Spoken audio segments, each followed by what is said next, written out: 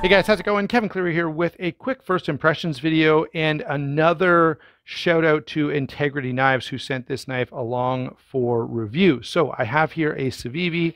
They're still doing the same, the stickers and the the microfiber cloth. So that's nice to see. Let me get the knife in question. This is the Civivi Brazen in burgundy, I guess. Nice looking knife, and one that I was a little remiss on not getting. In fact, a while back I was doing a budget discussion, and I said something about 14C28 and how I'd like to see it a lot more. And a number of you mentioned the Brazen, and so it was on my list of knives that I was really interested in. So when Integrity Knives reached out to me and wanted to do a couple of videos, I said, hey, do you have a Civivi Brazen? They were happy to send it along. And I have to say, I've only had this for a little while, but I'm pretty enamored with it. There's a lot that this knife does really, really right. Now, there are a couple little things that I'd like to see done differently. And I'm certainly, and one of the things I want to do is do this video a little bit differently. So what I've got on that you can't see out here, okay, are some of my very favorite budget knives. And I'm going to just throw them in. I'm not going to have a long discussion about each one. What I want you guys to do is down in the comments, let me know if you'd like to see some side-by-side comparison videos between this and a couple of other really, really good classic budget knives. All right, so that's where we're going. In the meantime, a reminder that Integrity Knives is one of the few retailers that still has these in stock, especially if you're watching this in Canada and you don't have a Civivi Brazen. There's a great place to go ahead and pick one up. So big thank you to Integrity Knives, and go over there, check out their stock. They definitely have some really good prices, and they do have some Brazens in stock. I actually reached out to my other, sort of my usual suspects. You guys know White Mountain Knives and Southern Edge Knife Works. Neither one of them had any, and so I was like, great, I really wanted to get one after a number of you had made recommendations about that. Anyway, let's get back to the knife itself with a quick rundown on, specs, and then I want to bring in some comparisons that go along with the question I asked, which knives would you like to see me compare this to? Because I do think this belongs on the short list of really, really good budget knives. So 14C28 and drop point blade with a bead blasted finish, very thin, very slicey blade, bit of jimping, thumb stud here. Now, the only thing I don't like about this blade is that bead blasted finish. It looks fine, actually it looks pretty decent, but you guys know I generally, one, it's a little bit of a cheaper way to finish a blade. I prefer just a plain satin finish. Even a stonewash I like a little better than bead blast, but 14C28N is pretty unstainless, okay, or I guess pretty pretty stainless.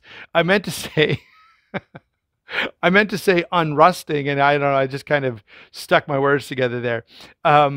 So it's not a huge concern for rust. Normally, that's why I don't like bead blast finishes, but I also find they're just a little underwhelming. Anyway, that's fine. The performance-wise, this blade is fantastic, and it looks pretty good. I just think it could look a little bit better if it didn't have the bead blasted coating. It's a liner lock, as you can see. It is on bearings. I have to comment on the action on this knife. It is really, really good. Civivi is known for really good actions, but this one is even more drop shutty than most of the Civivis I've had recently. So I've got to give a little bit of credit for that. That's very, very nice. And this is right out of the package. Like, I haven't had to do anything with this at all. So imagine how smooth this could be if I, loosened off the pivot, cleaned it out a little bit, and dropped some KPL in there. By the way, I don't mean to be too much of a shill, but KPL at Integrity Knives is like 19 bucks. So that's a pretty good deal. Back to the knife. G10 handles, G10 backspacer, deep carry clip with flush screws, by the way, which is very nice to see. There is some internal milling that you can see right there now to lighten things up a bit, and it does lighten things up a little. This is 3.7 ounces, which is not bad at all for a carry knife. Now, before I get into the rest of the size and weight, I want to show you a couple of comparisons, and I'm going to invite you guys to comment down below which would you like to see, sort of a side-by-side comparison. I think this seems like a pretty natural comparison. Both popular overseas companies, very, very popular model, and so that's why I think, you know, I think this can go head to head with some of these really, really classic, popular budget folders. And so that's why I'm putting the question out there. I want to know where I should compare. So this is a CJRB Feldspar. This, of course, is the White Mountain Knives exclusive of the Feldspar. And that burgundy micarta is really, really cool. Anyway, get that out of the way. Let's bring in another. Here is the Rat Model 1. This, of course, is D2 with the sort of faux, it's not fake carbon fiber. It's like a carbon fiber sticker over G10. Well, maybe it isn't. Maybe it's just cheap carbon fiber. Anyway, I think these might be full carbon fiber. It's just kind of cheap looking carbon fiber. Nonetheless, you can see that there's a lot of similarity here. The Rat one is a little bigger, a little more inclined toward harder use. So this may not be the very best comparison, but I do think still a pretty interesting option. The Real Steel H6, another fantastic budget model. Very, very good, very heavy duty. That would be the biggest, again, difference between these two. We've got the Spyderco Tenacious. This, of course, is the S35VN FRN version. I would be more thinking along the lines of the standard Tenacious with HCR13 MOV.